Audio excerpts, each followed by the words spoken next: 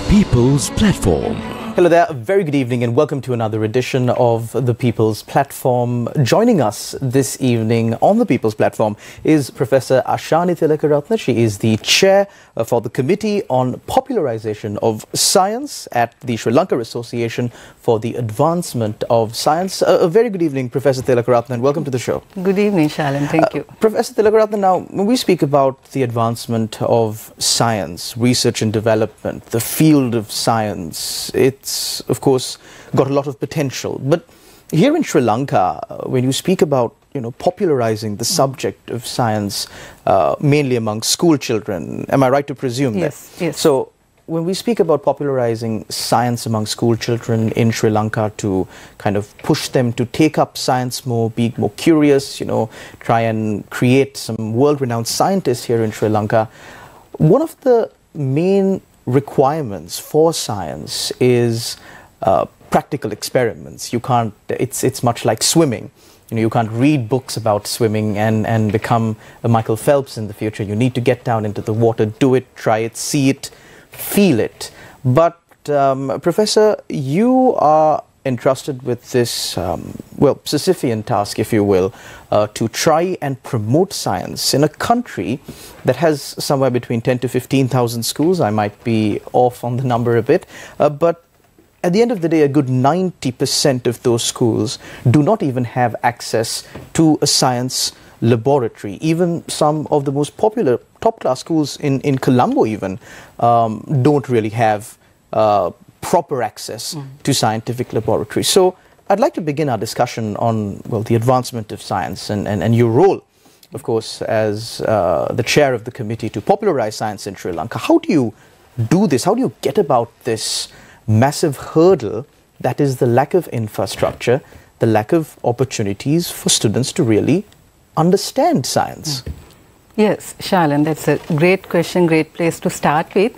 So, yes, there's a problem that science is always with hands-on, right? So that's like a must. If you do science, you have to do lab work, because science is mainly based on observations, right? So you get the training to observe things. So it can be in the physical world, in the social world, or in the natural world.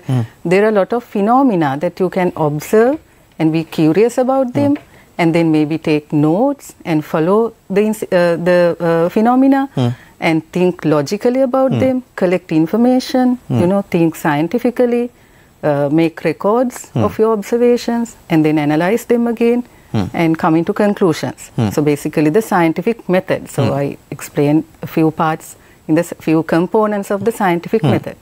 Now to do that, yes, practicals are a must. It's a must. If you are a science graduate, if you are a science student, you have to have hands-on experience, but not only inside the lab, right? So these skill sets, that's what we want to, empower the students with, the skills.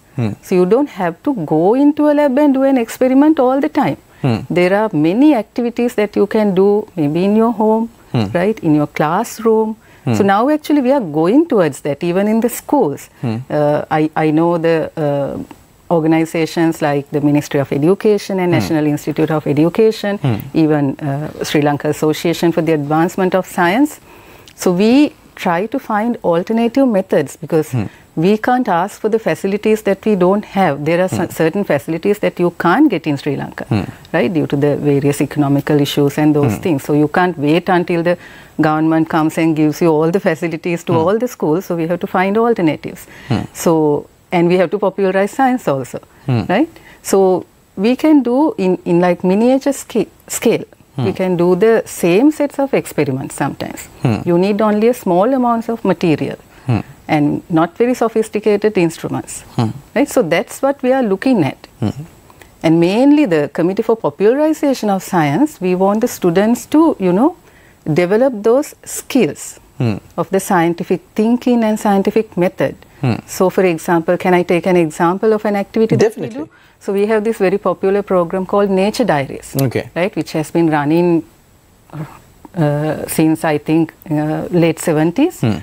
A very popular program among the school children and school teachers. So the task given to the students is they have to find and observe a natural phenomenon. For example, let's say, okay, A very simple thing might be the development of a butterfly from the early stages. So he follows the metamorphosis. Stage, yes, okay. Metamorphosis, right? So that can be an interesting phenomenon for a small kid. So he follows every step of it, every day, maybe every hour, I don't know. And then he keeps a log, a diary. That's why we call it nature diaries. So they find a natural phenomenon, observe it, make records, think about it, analyze it, and forms a diary. Right? And we evaluate the diaries. We get very nice diaries actually. Right? So that is one program. So indirectly we try to through this program not only to make them interested in science, not only to give the skill set that they will need later as a scientist, but also we want to improve their love for the environment, care for other living beings, right? So they will naturally start thinking along a different line. So they will be trained automatically, so that we hope that they will continue to do that. That observation and reading about it, and be more caring about the environment and whatever around them, right? So that's the basic idea. So you don't have to go to a lab to do that, right? But if you actually go to the advanced level science, you have to of course have hands-on experience. But to get it started, right? I want to tell that you can give the same set of skills even without going into a lab. Because you raised that question of not having the proper facilities. Yes. So if I speak a bit about the committee that you chair, the committee to popularize science here in Sri Lanka, what's the length and breadth of your mandate? Like, do you only focus on school students? When does it start? When does it end? If you could give us a little bit of details on that. Yes, right. So I'm chairing the committee only for this year, for 2024. So for next year there will be another chairperson. And our main prime focus is the school students, right? So empower them with those skills and natural interest towards science, hoping that they will go into studying more on science and go to a future career in science. Even if not, even if they go to a separate field, those logical, analytical, scientific thinking that they learn by learning science, they will carry that to their, because science is all around us, right, in everyday life. It's shaping our lives. You can't really escape science. You can't really escape science. You have to know it. You have, because all around you is science. Like it can be just talking about climate change. It can be like when you go to grocery store, whether to buy a plastic cup or a paper cup, right? So that is science. So that's why because our future is our kids, so we want to assuming that they will create a better future, right?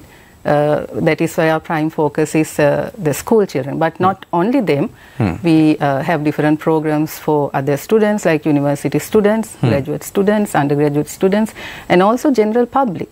Right? We reach the general public through various programs. Like we create YouTube shorts, short videos under 1 minute with a small scientific concept which is relevant to everyday life. Maybe it's about use of plastic or e-waste management, microplastic, pollution, whatever. Short clip so that we can reach to the general public, not only the students. And then we have introduced a new program, a podcast series. Now, a podcast is a kind of a talk show, radio show, but we have the YouTube media, the YouTube channel on SLAS. So we actually have a video cast. So we bring the eminent scientists in the country and talk a little bit about how they came into science, why they are studying in that particular area, what research are they doing. At the same time talk some science about their research field, so that the students mainly they will get inspired by seeing how they came into science, what they are studying, and what future like career paths that will be open to them if they follow in the same area, right? And at the same time we want to educate the general public also through those days. So, since you mainly spoke about students and school students, is this only limited to government schools, or is it open to schools across the country? How is that? It is open to any school across the country. On invitation, we can go to any place, right? So, a lot of times it's on invitation that we go. Now, for example, on the 20th of March, we went to Kandy. In Tillekeratne, we had our first school science day program, which is a signature program of the committee every year. But due to COVID, we couldn't do this as much for a few years. Last year we started with one. This year we are hoping to do at least 4 or 5. So that was on invitation. It was held in the Slit Candy Uni in Tillekeratne. So upon their invitation and with the help of the Candy Education Zone, we conducted that program. So likewise, we have invitations from a school in Polonnaruwa and Batticaloa and Beliholduya. Actually, we have 2 regional chapters of SLA, so they have requested 2 programs. So we actually gather a lot of students from several schools. We are not just doing it for one school. In the region, we gather students from several schools into a central location and design our Science Day program according to their need. Right? So if they want to like have a program on nutrition, we have a program, special program on that. If they want us to talk about pollution, we focus our program accordingly. So likewise. So mainly to educate the kids about various current topics so that they will get into reading more about them and also making awareness of current issues. So that's what we focus our science programs on. And we have a little fun with the kids also. They have a quiz competition so that they get engaged in the program. Otherwise it will be just passive listening to our lectures. So they actually enjoy it a lot. So, and these programs organized by the committee to popularize science across Sri Lanka, how long have they been going on for? Well, I don't have actually the actual date that it was started, so but for a long time it was a very popular program. The committee was like going all around the country in the pre-COVID time, and they were actually sponsored by several external parties. But all of that came to an end with the COVID and the recession and everything.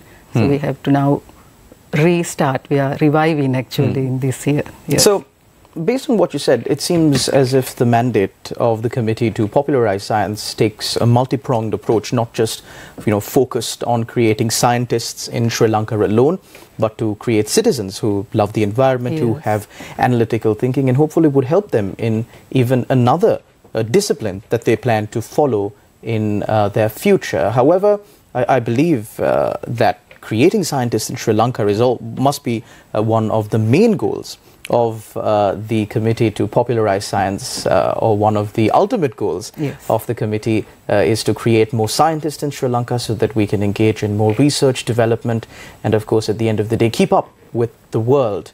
Now, getting opportunities for Sri Lankans to really perfect their art or to practice what they want to do in the future is an important aspect, and we'll continue our discussion on that line after a short commercial break. Don't go anywhere. You're watching The People's Platform.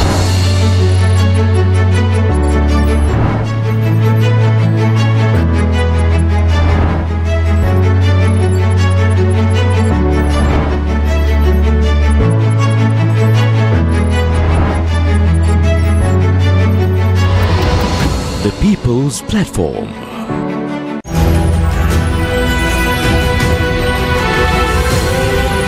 TV1. TV for life. Tear gas and water cannons unleashed on university students in 2 separate locations. Sirisena says no court testimony necessary. CID statement already given. Will both presidential and general elections be held on the same day? Ready for a debate with Anura, says Sajid. Sri Lanka climb in World Test Championship standings following series win against Bangladesh.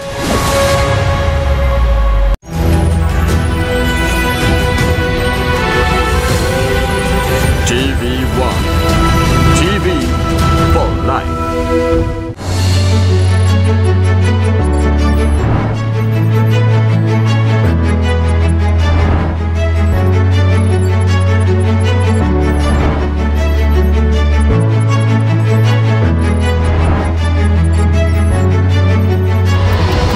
The People's Platform. Welcome back. You're tuned in to the People's Platform. We're continuing our discussion with Professor Aashani Tillekeratne regarding popularizing science in Sri Lanka. Of course, as we discussed before, one of the ultimate goals is to create good scientists here in Sri Lanka because, of course, we need scientists to progress with the world, to keep up with the world, and to take Sri Lanka that extra mile ahead. Is there any program done by the committee to popularize science in Sri Lanka to really connect up-and-coming scientists, up-and-coming students even? If you identify a student with some sort of potential in a school that you visit during your many programs that you conduct across the island, is there any way that you'll make an attempt to maybe connect them with some mentor, to check up on them every now and again and see that they are given that extra support that they need to make them great scientists? Yes, Shalan. There's no one program like that, but when we visit to schools, especially through our school science day programs and nature diaries program, we get to engage with the students, we connect with them, right? So they are free to come and talk to us, we make them comfortable to come and talk to us. So there are occasions that they come and express their ideas, express their future ambitions and talk to us to get advice. So we are always contactable. They can always reach us through SLAS, right? We give them our contact information when we go to schools. And especially because you asked about that mentoring part, now the Nature Diaries program, through that we train the teachers also. They are also with us, and we have several other teacher training programs so that we empower them to, guide the students. So through them, they can always connect to us. And when we go for evaluations of these competitions and programs, right, so we see the potential skills and potential abilities of the students so that we can, get them to build up on that, and we are always there for them. They can always connect with SLAS. SLAS is a premier scientific organization with thousands and thousands of professional members in various disciplines, all the disciplines of science, from medical to agriculture to life sciences, physical, chemical, social sciences, computer, everything. There are different sections for each discipline. So those sections also conduct various other programs for students, teachers and community. So they can always reach us. We are reachable. So we are there. If they want help, they can be connected to the correct person if they want to, go along a particular pathway to find their career or higher education, or if any advice they need, yes, they can contact us. At the end of the day, everybody, studies some sort of discipline in order to make a living. There are, of course, those who do it out of passion, but those people are few and far from many. So when it comes to the general perception about the subject of science and the avenues that are available, at least for a student who is going through the usual school system here in Sri Lanka, following the local academic programs, it's you choose the subject of science at your advanced level examination after having, sitting for an examination, the ordinary level examination across all disciplines, and you select science, then you enter university, and the usual perception is, if I do science, I either become a doctor or an engineer, and that's it. But we know that's very far from the truth, and that there are so many different disciplines nowadays. Do you think that there is enough being done to really educate the students in Sri Lanka about what they can really do? Because there may be many students in Sri Lanka who have the potential to be amazing in different disciplines of science, but their talent, their potential is just lost simply due to the lack of information, because they don't know that something like this really exists. Yeah, that's a very good question, Shalan, because that's a real problem, right? So we have noticed that the students don't know enough about it, teachers don't know enough about it, parents don't know enough about it. I didn't know as a student when I did my A-levels. I knew only, because I did biology, I knew only that I can be a doctor, and that's the end of my life if I can't be a doctor. Right? So that is another intention of these programs. When we go for school science day programs, we have a separate session, a lecture on the opportunities, the avenues that are open for a science student or a science degree holder. What are the challenges they face, and what are the opportunities open within the country and also away, right, in the foreign countries. So we need, there's a lack of awareness of that. So it's not only the medical doctor and the engineer. There are a lot of other areas. Okay, I can name a few: pharmaceuticals, cosmetics, mineralogy, right, agriculture, forestry, life sciences, and even quality assurance. Right, it can be like when I say pharmaceuticals, it can be from production to quality assurance to it can be developing packaging materials, right? So food science, sports medicine, right? So there are a lot of like sub-disciplines, and even if you take medical sciences, it's not only being a doctor. Right, so there are a lot of other avenues that a science graduate can take within this country, because a science graduate is like very well needed in the country, right? And usually they get paid well, right? And even in other countries they can go and find their jobs. They can basically decide which country they want to live in, because there are many opportunities available. Only thing is our general public, general community is not aware of the opportunities available for a science graduate. They think if you can't be a doctor, maybe you can be a science teacher and that's it. I'm not, undermining these jobs, but there are various other opportunities available according to the skills different students have developed and according to their interests. They might not want to work in a lab. They might just want to go to the field and do the work, right? So, yeah, it's like that. So, if you if you have that proper skill set of scientific and analytical thinking, if you follow the scientific method, if you have those good observational skills, if you have the analytical and logical thinking, if you can, make sensible decisions about what's happening around you, so there you have a scientist, right? So one of my final questions to you, because we're in the final few minutes of the show, is maybe a little bit out of the mandate of your committee, but there have been many aspersions cast on the viability of the Sri Lankan education system, how we teach our students, because we have been following this education system, if you will, since free education was introduced to Sri Lanka by CWW Kanangara. We've had very, very small changes in syllabus, a twerk here, maybe a small change over there, but nothing substantial, nothing that would really satisfy the need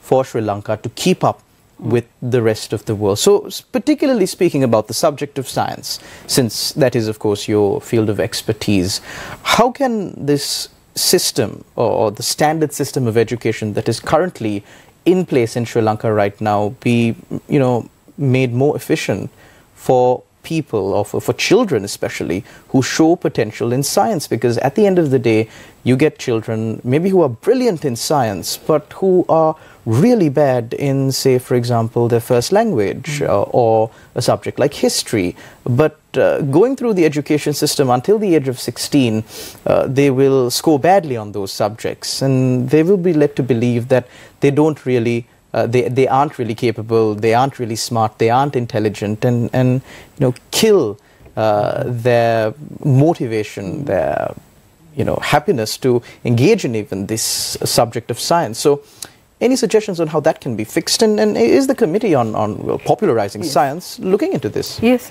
the committee and also SLAS, the association as a whole with the other sections that I mentioned, we are like into it. We have done several educate the teachers, because they are the ones who are delivering the subject content to the students. So we don't have a problem with the content. I think our science content is great in Sri Lanka. So we can send the students to anywhere in the world and they will do fantastic, because we cover all the basic concepts in science in the content. But it's how you deliver it to the students. So we have to it's not like rote learning. It shouldn't be just memorizing, right? So we have to create that curiosity in their mind through our teaching. So it should be something like an inquiry-based kind of teaching. So in the teacher workshops that we conduct from the Committee for the Popularization of Science and other committees, we try to inculcate that habit of inquiring, within the teachers, because teacher has to be trained first so that he or she can deliver it properly to the student, because it's something that you have to have as a training and until that becomes your practice, right? It takes some time. So through inquiry-based learning, we can avoid that memorization part, but at the same time we cover the content through a very interesting... and instead of getting them to memorize, you get them to understand it. To understand it, maybe by observing something, maybe by doing a practical, right, a hands-on activity. So those are the things that we have to, but it takes time. You can't do it overnight. You have to take some time and get them to digest that method into their head and practice it, and then it will be a habit of teaching and learning. Yeah. But I mean, I remember even during the time that I was in school, it was always, you know, this memorizing exams, and sometimes the moment you write your exam, you just delete everything that you memorized because you have to memorize for the subject that comes afterwards, and you don't really have space in your head. So is that procedure according in the various methods that are available to teach science, is that one of the more viable methods, or is that just an age-old method that we Sri Lankans are finding it very hard to give up? In science there are certain things that you have to remember, right? Certain basic things that will carry on the entire learning process. But the other concept, most of the science concepts, they are based on logical thinking. So you don't really have to memorize the things and keep it in your head until the exam and then delete it to for the other set. So that is why it's very important to find the correct way of teaching it, so that through the inquiry-based teaching or problem-based teaching, you don't feel like you are memorizing things, and through the activities it goes into your head. Because it's like when you read and try to remember, there's a limit, right? Okay. But if you actually do something, you will remember what you did, and through that you can come back to the concept, right? So that example that will always be in your head. Like, for example, if you are developing, let's say, if you want to develop a cure for a blind person, or a more feasible method for a blind person to find something in the room, right? You have to walk into their shoes and do it, then you will feel it. And at the same time, when you are doing it, when you are developing something, you have to read about it. You have to read about the physiology of the eye, how it is made of, what are the components, how do they function, how do you see, what is the physics of seeing, right? So then automatically the kid will learn all the science, but he or she won't feel that he is memorizing anything. And that activity they will remember for their life, and they will actually enjoy it. So we have to, I think, go maybe not for all the lessons, but at least for some lessons, if we can start with. I think that's an important step in the right direction. Thank you very much, Professor Tillekeratne, the chairman of the Committee for the Popularization of Science in Sri Lanka from the Sri Lanka Association of Advancement for Science, for joining us on the People's Platform, and of course explaining the importance of science and contributing to that daunting task of popularizing science here in Sri Lanka. Thank you very much to all our viewers out there for tuning in to another episode of the People's Platform. Until we meet again, take care and God bless.